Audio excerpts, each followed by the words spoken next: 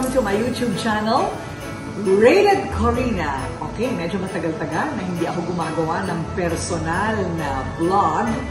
And this is going to be one of the first kasi alam niyo naman, sobra tayong naging busy ngayong Pasko, lalo kapag babae ka, para kang octopus. 8 dapat ang kamay mo kasi sabay-sabay na ang ginagawa mo. And one of the things na kinabisihan nating lahat is, charan, hindi lang pagkain, hindi lang mga regalo, ang Christmas tree. Right? Okay, so, huli man at magaling, para sa susunod na Pasko, meron na kayong plano. Okay? I will show you kung paano ko ginawa ang aking mga Christmas tree. Okay ba yun? For ideas for next year. Why not?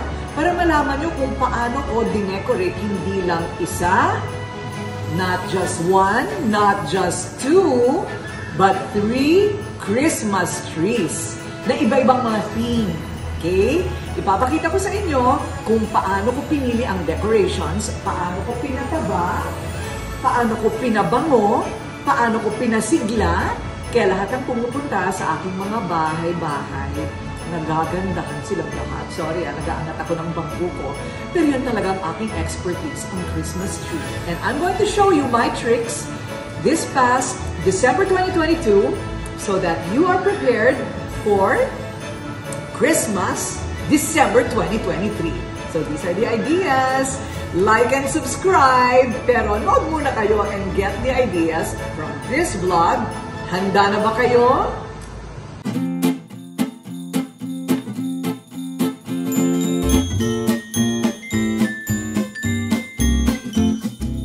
For our home in Cubao, this is our, hindi pa tapos, pero this is our tree. Pilar, we're going to show them our tree, right? Yes. Okay, wow. Look at the outfit with the unicorn and the shoes. The Cinderella shoes. Wow. With heels. Wow. The headband. And the Pepe.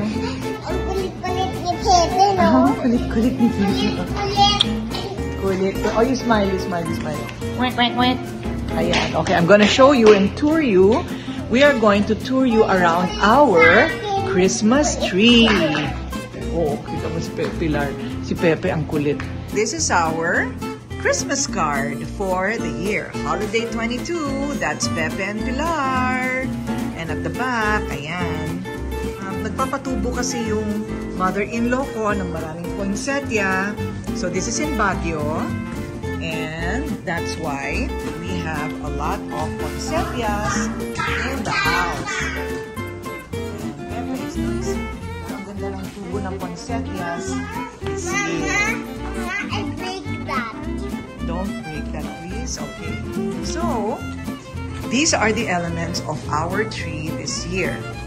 We have fake yung tree, pero naglalagay ako ng tunay na cypress leaves na binibili ko sa Dangwa. The elves in the shoemaker. I know. The elves in the shoemaker. Okay. And, kasi ito, mabango. So, lahat ng trees na ginagawa ko, like in that other house in Makati, the house here, and the big house of their lola, akong naggumawa. So, nilalagyan ko parati ng fresh cypress leaves dahil ito, from Dangwa, real leaves, kahit matuyo, lalong bumabango. Mama, look at this. If you're happy and you know it, clap your hands. Quack, quack. If you're happy and you know it, clap your balls. Ayan, okay. So these balls, I make it myself. I made it myself. Bumili ako ng tela. This is styrofoam. And I put a ribbon. And there are many kinds. May polka dot ribbon on stripes. So it makes it look more updated and new. Ayan. Tsaka may mga malalaki. Yun. Yung pinakamalalaki pinaglalaroan nila. Huwag niyong sirain because Mama made that. A cinnamon stick that you can buy in Dangwa. Tunay din siya. I just put a ribbon. So there are organic things in the tree. Yun. Yung mga yung mga tunay like this one. Ito naman, this is imported. Nabili ko sa isang store. Malaking pine cone.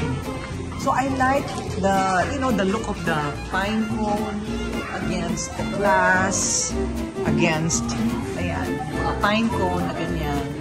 Nagmumukhang tunay ang tree. I buy my own ribbons and I make them. So gusto ko malaki yung mga ribbon and it's all over the tree. Okay, so this is something else that might interest you. Yung pamangkin ko magaling gumawa ng origami. So itong mga origami Christmas balls na ito is, wow! Look at that! So nice! It's made of paper, pero this will last you a lifetime. Each origami ball, ginagawa niya for 3 hours. Imagine? So I have many like that, iba-ibang klase. So ayan. Pero for this tree, ito ang design na pinili namin. Okay? Ayan. So, it has, you know, something that is handmade. Hindi yung binili lang ng binili. Ito, handmade ko yan. O. Tapos, iba-iba yung size ng mga Christmas ball. So, this is fully sequined. Tapos, meron din, ayan, yung malalaki.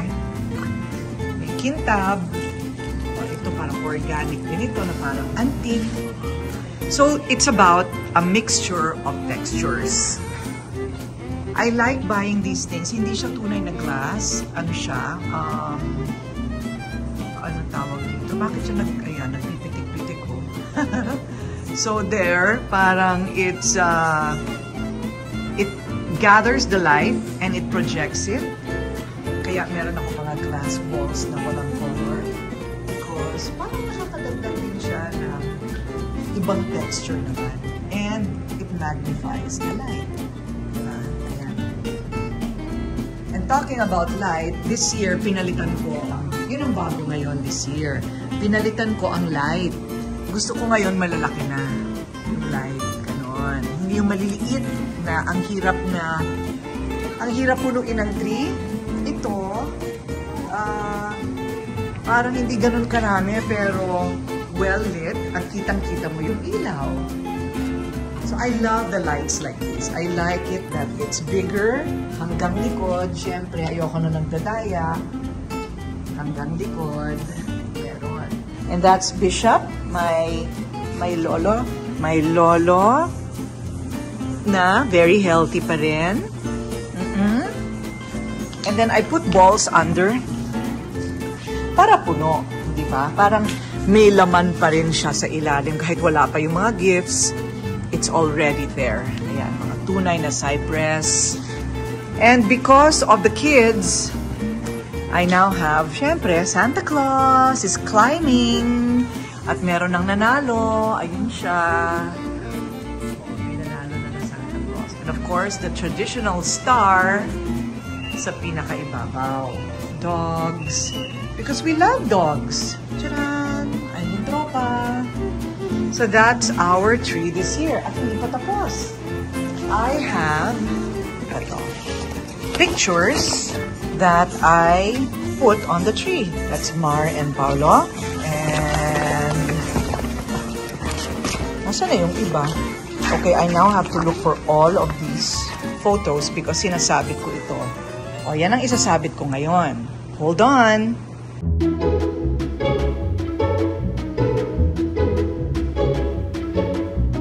Naman in Lola's place. So this was also my design. Before, it only used to be like gold balls. Ayan. Dapat parati pa rin mayroong organic material like itong, nabibili ito sa Divisoria, sa I think sa Dangwa, meron ito. Totoo ito yung pine cone. Pero merong malalaki imported. Ito, mas maliliit. Local siya. And hindi mawawala yung fresh. Bango. Bango, bango, bango. Habang tumatagal, medyo tumitigas siya. Pero lalong bumabango, lalo pag mainit. Red and gold is the theme. Maganda ang kwento nitong mga ball na ito because this belonged pa to the great-grandmother of Pepe and Pilar. Si Lola Wawa. Ayan, sa kanya pa yan. So, I made sure to put it in the tree kasi nasa baul lang. Ito pa sa kanya rin ito. Siyempre, kailangan may istorya ang tree, right? Kailangan may istorya. So, with the old na napakatagal na nito sa pamilya, imagine, babasagin pa yan, ha? Kailangan talaga inaalagaan, pinupunasan. O, ito pa. Yan, mga luma. And then, hahaluan mo ng mga bago. O, ito, mga bago na. Plastic lang yan, pero ang ganda, di ba? Lalo pag nalagyan ng ilaw. It's always nice to play with textures, and I love these things kasi kita mo, parang yung ilaw sumisilip-silip, tapos nagkakaroon siya ng effect. I love this. Mga plastic lang ito. Medyo may kamahalan konti, pero kung aalagaan, for life. O, yun. I put these things because mukhang tunay, nagmumukhang talagang may bunga yung tree. And of course, you know that I love making ribbons. Pinaghalo ko itong white and gold ribbon with the red and made it into a bow. So when you look at the tree, there's a lot of texture. See? Pero ito ngayon ang bago. O, may ganito pa. Ayan. So ito ngayon ang bago. Last year, with Pepe and Pilar, meron akong, tcharan, didagdagan ko na ng Minnie Mouse. Because we have babies in the house. And with Minnie Mouse, of course, there will always be a Mickey Mouse. The Mickey Mouse, the Santa Mickey Mouse. Last year, hirap ako humanap ng teddy bear. So ito ang nabili ko. Mickey and Minnie, parang Pepe and Pilar. Because they're really into Mickey and Minnie before. Ngayon, ano na sila, Mario at saka mga princess. See? What happened to your face? Tcharan! Full of sticker. Can I see your hands? What's that? Okay, anong gusto mong patunayan, boy? I don't like. You don't like? So, because we have new babies, Audrey and Leon, we have finally nakita ko na the perfect Santa teddy bear. I found it in Blue Magic. See? So, it is now a kiddie tree. Yay! Oh, up to the top. And of course, you have to have the star. Pare-pareho ang mga style, but iba-iba ang elements. So again, the secret is texture, may alive, ayan, mga organic alive, may luma, may bago, iba-ibang texture. What happened to you? Uh-oh, look at that. Like Pepe, but Pepe has so much in his face. What about you? No. No, you don't like? I have so much. You have so much. I know. You look like a robot. You look like a robot. And then you press. Ching! Oh. Oh. Ching! Oh. What will happen if I press this? Ching! Oh, see? You're a robot. And you have a nice dress with design. Do you like the tree? Wait, do you like the tree? Yes. Yes. Next year we'll put princess. Yes. Next year we'll put princess na, ha? And Superman. And Superman? And then the beautiful lights. And then they put the lights when it's Christmas time. They put the light na later when it's Christmas na. Ba't ang gulo ng hair mo, girl? Para ka naglabada, ha? Which one is your favorite? My favorite is this one with this one. Oh, the teddy bear. My favorite is this one with this one with the big Cherry. It's like a cherry, right? Berries. The lights is from a You know, this one is so old. This is from the mama of Iya. See? Very old. And then you have the Mickey and the Minnie. Mickey Mouse. Mickey and the Minnie. Alam niyo naman, Christmas is all about the kids. On the day itself, look, so many because it's a big family. And now with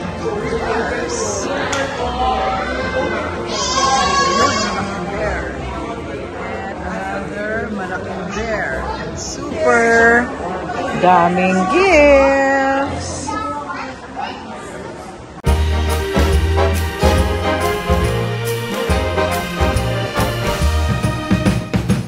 And it's still Christmas here in my other home. And Buddy is there waiting for me. Hi, Buddy! Happy New Year! Happy New Year, Bud! Ayan, ito ang entrance ko. Simple lang, kasi yung ibang bahay, marami, no? Kaya lang, parang ang gusto ko simple lang. Maybe next year, I'm gonna put more lights in the trees. But, ito lang. To me, that's all I need. Yung entrance, maraming ilaw. I have to have a wreath. Maganda tong ilaw na ganito. Medyo malaki. May konting ribbon na ako rin ang gumawa. Pine cone. And a wreath na nilagyan ko rin ng real pine leaves from Dangwa. O, yan pa lang eh. Yan pa lang, di ba? Ang saya na. Oh, now let's go inside. Okay, so now we're in another home. This is my quarantine home whenever I'm working. So it has to be fixed kasi madalas din ako dito. Okay, so kung gusto ko mag-quarantine before going home to family and the kids, I have to stay here. So, ta-da! There's the tree. And yes, Christmas is over. But, hindi ko pa rin tinatanggal ang Christmas tree ko because meron pa akong ibang bisitang darating na hindi ko masya sa schedule. So, it's still Christmas in my house and there are many gifts unopened dahil sobrang busy. Naku, thank you so much sa lahat ng nagbigay ng mga regalo. Marami pong salamat pa sa lahat ng food. Siyempre, kinain na. Okay? Alright, so let's talk about my tree here in my quarantine place. As you can see, I love orange. And in this house, orange is, ayan, orange. Ang mga, ano natin, ang mga accent there, orange. Okay? So, because of that, I thought orange should also be terno siya dapat sa bahay. Yun, ganun ako mag-decorate. Parang sa Cubao, hindi ba? It's red and green. And doon sa bahay ng Lola, it's red and gold because ganun din ang furniture. So here, it's different. It's brown, orange, taupe, yan, parang gray, and teal blue. Itong ganitong klaseng pagka-blue. Yan. Yung pagka-blue na gano'n. Ayan, ito. Yan. So medyo mas sophisticated itong tree na ito. I think you should decide kasi kung ano ang magiging color combination mo. And then, yun ang bibilin mo, di ba? Accent is silver. And everything else you buy, meron pa akong black. Everything else you buy should be complementary. Kailangan yung terno siya para magandang tingnan. Okay? So just like my other trees, gawa ko rin ito. Yan, bibili ako ng tela. Pinakita ko na ito sa inyo last year for all those who are just now tuning in to my YouTube channel. This is how I do my trees and this is my quarantine tree because it's in my quarantine house. Bibili ako ng styrofoam and then bibili ako ng magandang tela. O, hindi ba ang ganda? Parang Pucci design. So all the colors I want are there. Tapos lalagyan ko ng ribbon. Bibili ako ng ribbon na terno. Matyaga ako sa ganyan. In fact, ito, ginawa kong parang ubas. Mas maliliit na styrofoam. Nabibili lang yan sa National Bookstore, mga craft store. And then, pinagsama-sama ko sila. Parang ubas. Okay? So, yan ang aking vocational arts. Okay? Ito. May mas malalaki. Iba-iba ang size. There, see? And it should be spread all over the tree evenly. Kailangan pare-pareho ang mga distansya sa isa't isa. Okay? Now, ganun din ang ginawa ko sa brown. Yung mga, mura lang ito. So, bibili ako ng brown, ginawa kong parang ubas, so it becomes more special. Hindi yung paisa-isa lang siya. Gawin yung parang ubas. And then, parang lumalaki siya. Para siyang nagiging mas, parang Christmas tree ng mayaman. Parang ganon, di ba? Okay. So, that's a style. Okay, of course, what else? I have my ribbons. Itong mga ribbons na ito, binibili ko pa ito sa abroad. Kasi, hindi lahat ng ribbons na gusto ko, nakikita ko sa Pilipinas. Pag nag-a-abroad ako, nagkataon, may trabaho, ganyan. I see ribbons that I like, I buy it. So these ribbons I bought in Prague. Imagine. So Europe ko pa ito binili. Hi Trina! Happy New Year! Happy New Year, Trins! My rescue na Aspin. Oh, ganda-ganda na niya. Okay. So, these are ribbons I bought from abroad. Ito rin. I bought this from abroad. Gumaganda na rin ang mga selection ng ribbons sa Pilipinas, pero hindi pa rin complete. Meantime, I've been using these ribbons for this tree for many years now. O ito, dito lang, National Bookstore lang ito. Yung makapal. And then, doble-doble lang ang pag-ribbon mo para medyo malaki sa tree.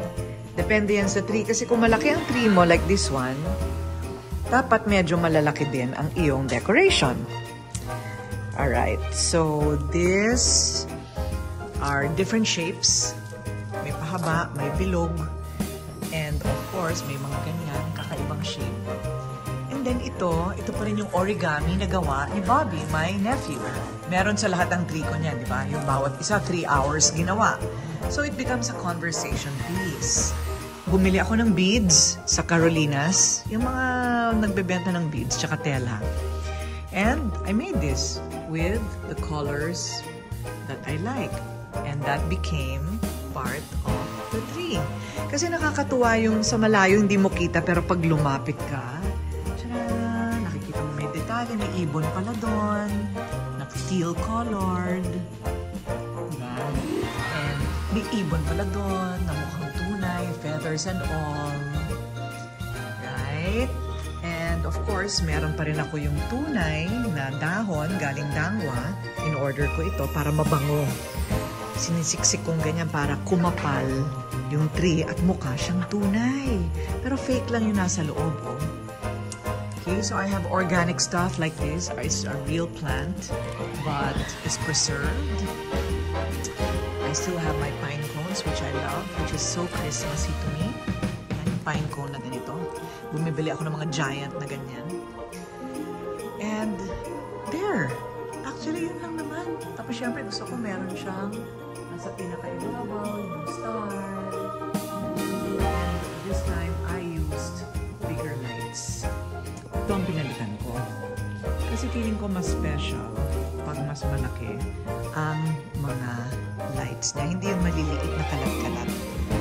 So, there. And hindi ako masyadong super borloloy sa house. Wala na sa hagdanan, wala na sa ibang mga room. Okay. Next year, baka magpaparol ako sa garden. But the sala is clean because all you need really is a beautiful Christmas tree, right? Orange, teal, taupe, brown, and silver for this home of mine. I'm very happy that you stayed to watch all the 3 trees na ginawa ko.